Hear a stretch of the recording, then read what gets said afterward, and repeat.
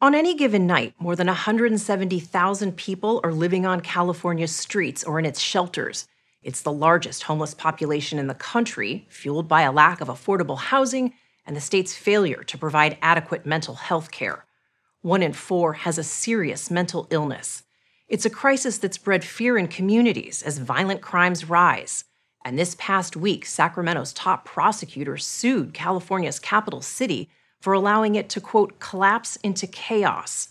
That's the landscape Governor Gavin Newsom says he's trying to change, starting this fall with a controversial new plan on track to cost billions. It's called Care Court because it brings mental health care into the courtroom. Now, judges will order people to get help and counties to provide it under a new law that emphasizes accountability and consequences. We met with Governor Newsom and found him to be fired up and fed up. The story will continue in a moment. Change has its enemies. I get it. But one thing you cannot argue for, with all due respect to all the critics out there, is the status quo. You can't. And in the absence of alternatives, what the hell are we going to do to address this crisis? It is a crisis overwhelming cities across the country, but California has been hit the hardest. And Governor Gavin Newsom says it is desperation born out of scenes like this that drove the idea for Care Court. You've used words like you're outraged, you're disgusted by what's happening on the streets. I am, because I see what everybody else sees. I try to walk my kids to the park and have a difficult time navigating the sidewalk. It's a fail-first system, not a care-first system, which means you have to end up in the criminal justice system before finally someone provides support and a bed and a solution. We've got to change that, and that's what we're doing. Congratulations, everybody. Here's how it will work. A person referred to Care Court for a severe mental illness is evaluated. If they have an untreated psychotic disorder, like schizophrenia, a judge can order a mental health treatment plan, including medication, therapy, and a place to live. The governor believes the new civil court system will help thousands get off the streets and make everyone safer by helping people before they become a danger to themselves or others. You think Care Court could be the solution that could save someone's life? I don't think it, I know it. It's very familiar what we're doing, even though it's novel and new and bold. Novel, new, and bold. So it's an experiment? No, it's not. When people get their meds, when people get support, we know we can turn people's lives around. This is eminently solvable. But what if someone ordered by a judge to get help doesn't think they need it? They'll have access to a public defender and can refuse treatment. They won't be sent to jail. But there is a catch. If someone in Care Court does refuse, a judge could refer them for conservatorship, an extreme outcome that strips them of rights and forces them to comply with treatment. This is where he would go. Anita Fisher hopes Care Court will be a lifeline for people like her son, Pharaoh Degree, who was diagnosed with schizophrenia while serving in the Army 22 years ago. He's now 45. Tell me a little bit about Pharaoh. Pharaoh is the kindest. Even from a little boy, his report card used to say, "Joy to have in my class." And some of the things that we've gone through, you couldn't have paid me to believe. For nearly 2 decades, Fisher has worked as a mental health advocate in San Diego. My son is one of those individuals. Running support groups and classes for hundreds of families when their lives are derailed by a loved one's mental illness. A lot of times he even can get very agitated, and then he starts to self-medicate, whether it's alcohol or street drugs, and that takes it to a whole different level. You sometimes feel like your son goes missing. Yes. In those moments. Yes. We would try to have the conversation with him about, have you stopped your medication? And he said, well, they said I don't need this medication. I was like, okay, who is they? And I know that it's the voices. What's this like as a mom for you? Yeah, it's devastating. Supporters back Care Court because the new law allows families and others, like law enforcement and first responders, to petition a court to help them get someone into treatment. Until now, Fisher says there has been little recourse, like last year when her son stopped taking his medication. For 7 months, she called for a psychiatric intervention, but without her son's consent, she says her attempts were ignored. When I saw him, I had to call his name He'd be wrapped in blankets. Pharaoh became homeless, and Anita spent days searching for him at local spots near their home.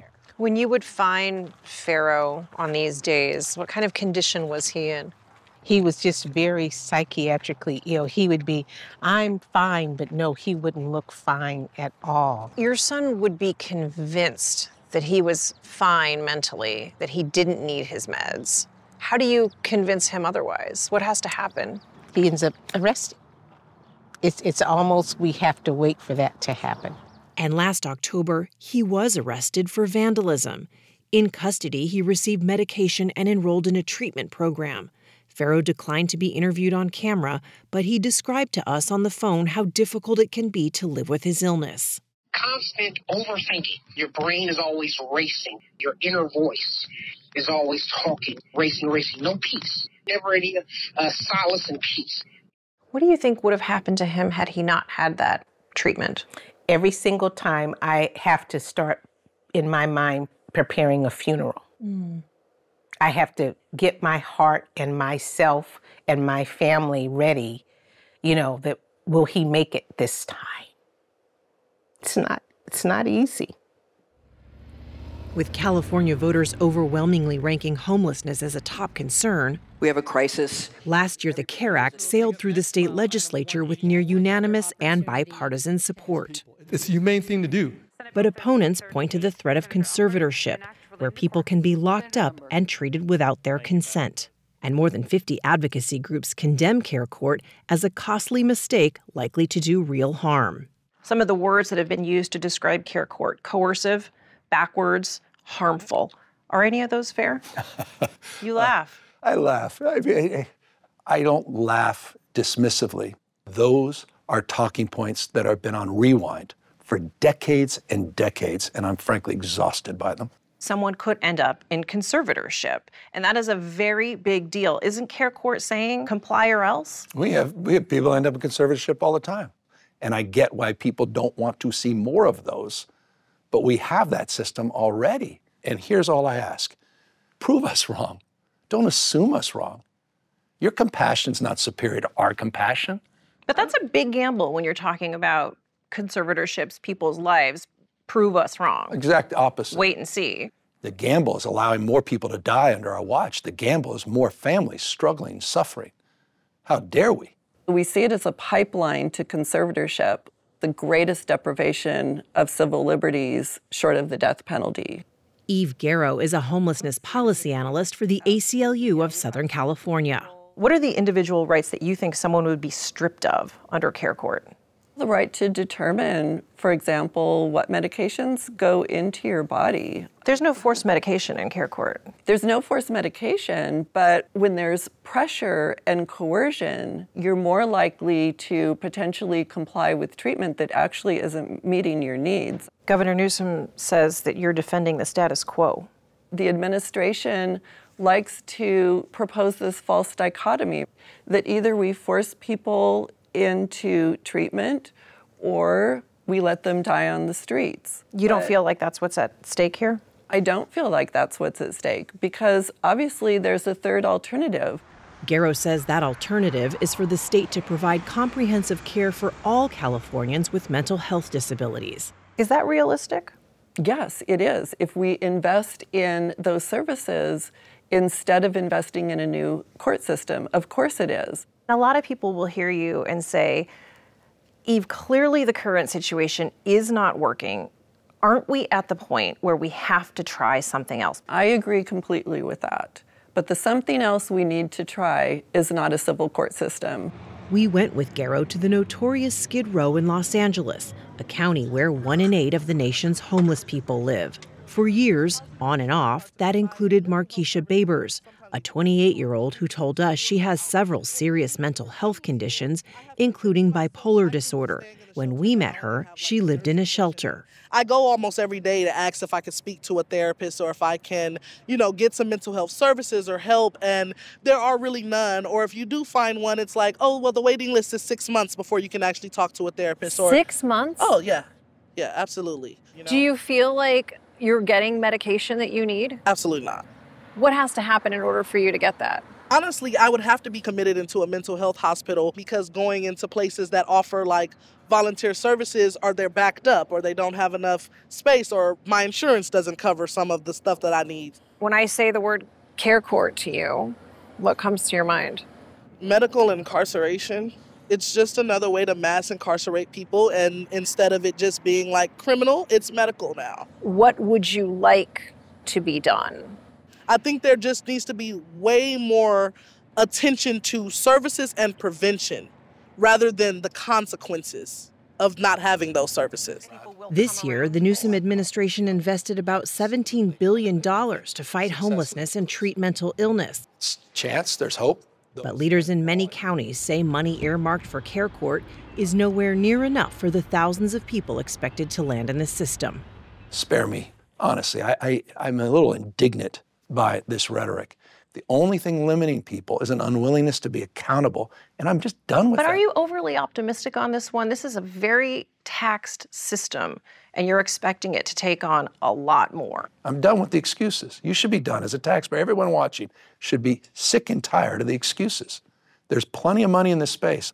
Yet even with California facing the highest debt in the nation, Governor Newsom is asking voters to approve billions more for housing, and he admits that without enough, care court will not work.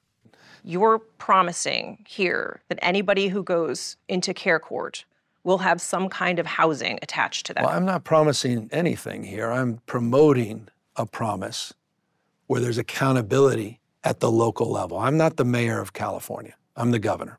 And those local governments, if they don't comply, will be held accountable. They are, absolutely. Foundationally, what care court is about accountability at all levels. Worth the billions of dollars that you're going to end up spending on We're this? spending more on the back end. We can save taxpayers billions of dollars and save lives. By December, care court will launch in 8 California counties, including Los Angeles and San Diego, where Anita and Pharaoh live. By the end of next year, it will be statewide. What does a successful care court look like for Pharaoh? I hope he will never have to use it. And I hope that if it does, that he even sees it as a positive experience where his voice is heard. If you have to, will you initiate care court proceedings? Absolutely. I have no hesitation. It is trauma for the family to keep going through that with their loved one. Is part of this that voters are so fed up with what they see on the streets of their cities that as a politician, you've got to clean up those streets? Yeah, well, that's generally the case, but that's not the inspiration for care court. But is there a political factor in this for you? As an electoral strategy, I'm turned out. That's not the issue. The politics here is compassion. The politics is purpose. What happens if care court doesn't work? Then we learn from it. Biggest risk is that we don't take one. Last month, Markeisha Babers, the woman who was living in a Los Angeles shelter and told us she struggles with mental illness, was reported missing by her family.